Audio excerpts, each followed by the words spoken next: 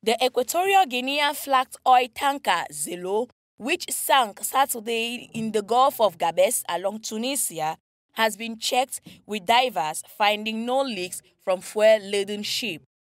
The Tunisian branch of the World Wildlife Fund has also expressed concern about another environmental catastrophe in the region, an important fishing zone.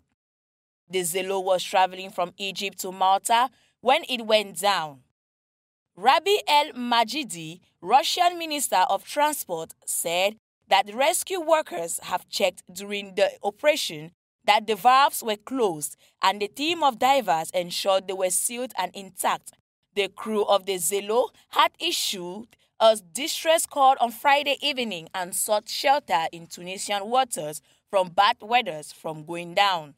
Tunisian authorities rescued the 7-member crew who received first aid and were moved to a hotel.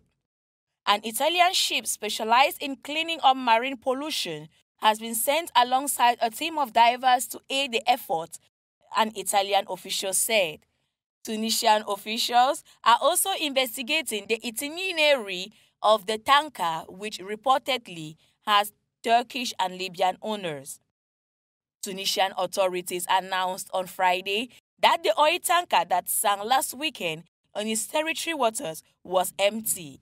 The Equatorial Guinea flagged tanker was initially thought to be carrying around 750 tons of fuel when it sank between Egypt and Malta last Saturday.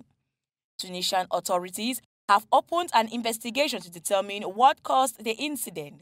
The ship's 7 crew members are banned from leaving the country for 2 weeks pending the outcome of the probe.